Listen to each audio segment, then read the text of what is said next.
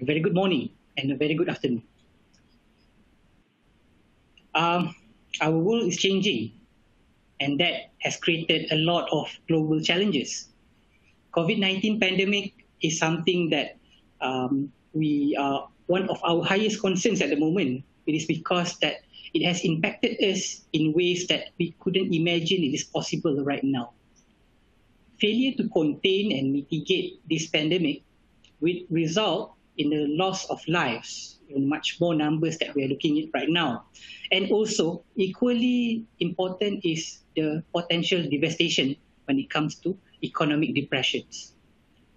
We need more understanding so that we can make the right decisions and actions moving forward. To begin with, what is contact tracing? So according to WHO, contact tracing is a process that we identify and manage people who have been exposed to this disease so that we can prevent and break the chain of transmissions. And it is becoming an essential public health tool for the health organization around the world for controlling this virus. And what you should know, geography plays an important role over here. By working with global health experts, this is how we're going to support you in contact tracing using our technology. In my presentation today, I will talk about two methods, case movement tracing and case location relationships tracing. Both will use ArcGIS ready-to-use tools that everybody can use. Let's talk about the first one, the case movement tracing. As GIS professionals, we tend and frequently analyze the position of the data according to the space and time. So we can actually do the same approach and method to identify possible contact traces or contact events. We need to know two things. We need to know the distance and we need to know the durations. And from there, we are able to identify and visualize how these contacts and possible transmissions happen from one person to another. As an example, imagine case C as a COVID-19 carrier, and you would see how it's infecting to the case B, B to A, and C to D. And another method is about case location relationships. Contact tracing is not about individuals, but it's also about their behavior as well as the places that they have been. We are talking about homes, schools, offices, groceries, place of worships, and even restaurants. These are the locations that all of us, including you and me, are frequently visiting during our daily activities. What if we can correlate the two of them to get the answers? We want to find the number of exposures of these contacted cases.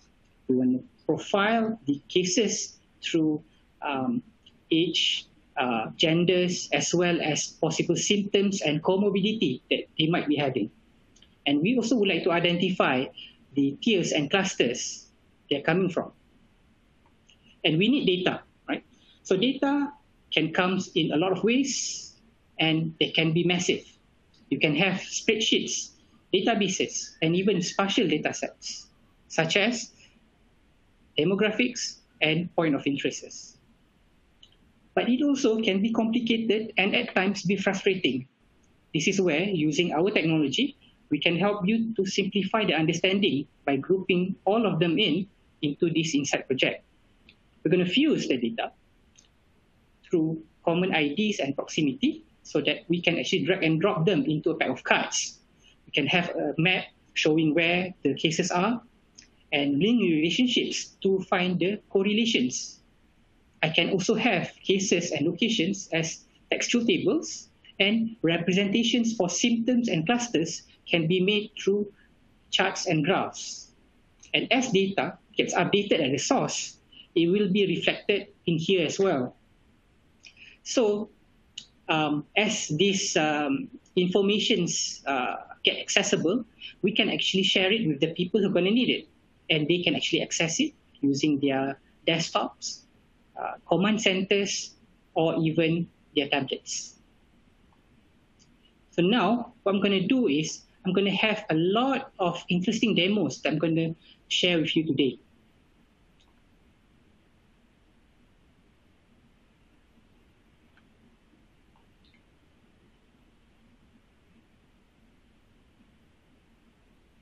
Right. At Esri, we are creator for these proximity tracing tools that you can actually download it from ArcGIS online.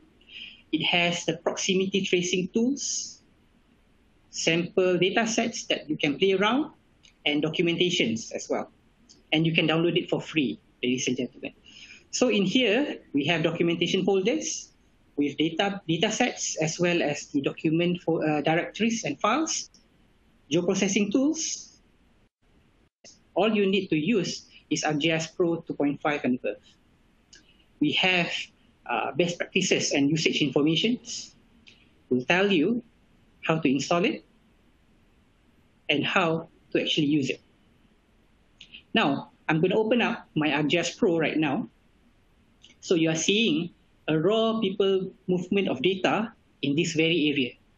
So if I click into one of the points, you have two informations, user ID as well as timestamps.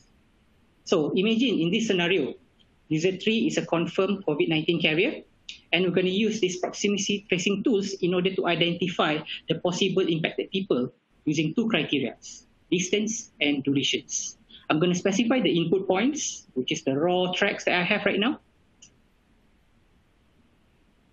And specifying the trace event as one output. I'm going to use user ID. I'm going to type in the user 3 as the object of interest in this case. I'm going to trace as far back as March 30th. And I'm going to use 2 meters as search distance within 30 seconds of proximity. And I'm going to specify the detailed trace track as another output. And I'm going to run it. Right. So now let me show you the output of these results. So we have two outputs. One is being called the trace event layer, and one is trace track layer. So trace event layer, this is where we see where the contacts actually happening, 1, 2, and 3, right? So as I open the attribute table, and if I click into the second records, it shows the tracing from user 3 to user 4. You can treat this as the first transmission contact within 5 minutes of duration. The third records and the fourth record corresponding on transmission from user 4 to 1 and user 4 to 5. Okay. And this happens within an instant. And you can actually treat these two records as the possible second transmission tier or possible second transmission contact. So now we open up with the detailed trace track. These are the extracted detailed movements for user 1, user 3, 4, and 5. So since it has temporal data in it, I'm going to enable the time series right now in my ArcGIS Pro, and I'm going to visually see where the contact's actually happening. I'm going to zoom in right now, and I'm going to see user 3 in blue, and it will have a contact with user 4 in green. So they are spending 5 minutes of their time at this very building. Okay, let's zoom out, go to the second location. I'm going to fast forward this to the next day at 10 o'clock, somewhere around right now. So now we see user 4 in green, they're actually doing a morning run around this area, and you would see the user 1 having in contact just for a brief moment. That is the second possible contact, second tier of possible contacts. Now, let's zoom into the other locations. And now we see the same user 4 in green having contact with user 5. And that's how easily it is for us to use these proximity tools in my demo, and you can actually use the same as well. So now I'm going to share you the second examples that I have for you guys today. And we are talking about case location relationships. And this is actually the spreadsheets of cases, movements, and medical centers. I'm going to combine this, all three, into my ArcGIS Insight. So the first thing I'm going to do is I'm going to build relationships between movements and cases. And then I'm going to bring in the locations into this map. And I'm going to change the appearance of this point to be more representative in terms of size and the color, so that we can actually see our data in much more better representation. So as I zoom in, the red represents the cases where they are, and the light blue represents the places that they have been visiting. To correlate with this map, I'm going to bring in additional data from the movement, such as location ID and case ID, as a link chart. So in this case, I'm going to change the point label from case ID into locations, and the other side will be case ID. Right. Now, I can actually enable the cross filters. So when it happens, if I click into case 1, it will be reflecting to the other case card maps that I have on the left. To supplement this information, ladies and gentlemen, I'm going to bring in data, combination of case ID, age, gender, and household into one table. I'm going to scroll down and I'm going to find location, type, and exposure as one table. I'm going to go back into our GIS data. I'm going to go to the EB level. And in this case, I'm going to go narrow down to elderly populations that we have from 50 until 74. And I'm going to drag it over to my tables on the right to create one table. And finally, I'm going to zoom down, go back into my original data. I'm going to bring in the symptoms represented by charts. Maybe this time I'm going to get it reflected in 3 maps, and I'm going to bring in comorbidity data as bubble charts. That is how easily it is for me to drag and drop data from various sources, and I can imagine you can actually do the same as well. Now we look into the final data. So this is KK using a training data sets. If I click into case 1, okay, we know that the person has went into Pasar Pharma, and we click on the Pasar Pharma, we know that from the case 1, we have 3 more cases, starting with case 6, case 14, and case 15. About case 15, we know that the person has been into DBKK, and the person has infected case 13, and that case 13 went to the nearby church as well as the center point. So you see the movements from one carrier to another, right? So if I can actually bring down the data, then you see how we can actually profile the case. We see the case on the table on the left, their age, their gender, how many people or family members staying with the case.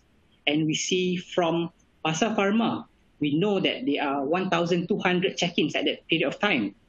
And then we can also determine the elderly populations at that very area, from 50 to 74. Scrolling down further, we see the composition of the severity, the age, as well as the clusters that they came from, the first symptoms being detected for COVID-19, and comorbidity. So in this case, we identified that there are 2 of them having CKD, critical kidney diseases, and 4 of them on medications for diabetic. And additionally, we can also cross-link with hospitals. We can identify in terms of their capacity from ward, ICU, and their ventilators that they have at their disposal. So this is actually the tracing that we can do at the city level or the state level. The next thing I'm going to show you, ladies and gentlemen, is how we can actually show you tracing at the global level. Right about now, this is actually ICAO web applications showing us the first transmission wave from Wuhan to the rest of the cities globally. And let's take a look at how US is doing, how badly it is. Let's look at Canada, Portugal, Spain, Italy, Germany, and UK. And let's head back to China, where everything started. Center of Wuhan. Then what we're going to do from here is that you see these lines. Let's scroll into Malaysia. So we want to see the first 3 flights with all of these carriers, right? The first wave. So we know there are Penang flights to Penang, to KL, as well as to KK. So by combining all of these elements, methods and elements, we want to derive a simplified answers to the authorities. And this is where I would call this as a key grading areas. right? So the key grading areas in this case is that we actually aggregating all of this tracking movement data into these very interactive smart colors using our technology. Okay, so we have the number of contact points and the final confirmed cases through this quadrant of colors. We pay attention to the top right, which is highlighted in dark blue. These are the locations that the authorities can actually consider in implementing a small-scale RMCO so that we can contain the virus without impacting other people who are not being affected by this. What I'm going to show you also is how Canada is using our technology. They are using the same technology on how they want to do nationwide tracing for COVID-19. Right? So we have the cases, the whereabouts of the cases in the entire Canada, cross-link with the gender and then the age, and confirm cases by province. But you should look at how the potential flow of this COVID-19. So if I click from abroad, right? So we can see it has steered to the province, such as Quebec, and the cities, and how many counts that cases have been reported. And on the right, we see the sources of these cases from cities around the world. So let's go back to my slides. I would like to actually wrap up. Okay, Malaysia is very blessed in many ways that we are in the exiting phase of RMCO. Then some of you would actually ask us, is contact tracing relevant right now? Do we need it? We have to bear in mind that there is still no vaccine yet being in production. So we have to actually use this capability for us to continue with our lives in the new normal. And when the new cases are rising, the authorities need to have ability to do quick identifications and response to these new cases so that we can implement smaller and more focused RMCO areas with ability for us to ensure economy and business continuity for those who are not affected. And this is also applicable to other usages as well. We talk about how we can actually use the same capability to manage dengue. And we can actually use this to do intelligence gathering. On a global scale, right, this is organizations that are using our technology, health organizations. At the center of it, WHO, CDC of United States, Italy, Europe CDC, South Korea, Australia, Germany, Hong Kong, Singapore, and of course, Malaysia, Ministry of Defense, Ministry of Health. So as a conclusion, ladies and gentlemen, we are living in unprecedented time where our humanity existence is being tested right now with this COVID-19. We are seeing more than 11.5 million of cases, and out of that, more than 500,000 have reported death globally. People know that geography plays an important role. At Esri, we are doing our best to make sure that we can enable you and empower you to use our analytic capabilities in contact tracing or any analytics requirement to derive an answers. Because clear understanding will help you and help us to react, make the right decisions, and ultimately save a lot of lives. With that, thank you very much.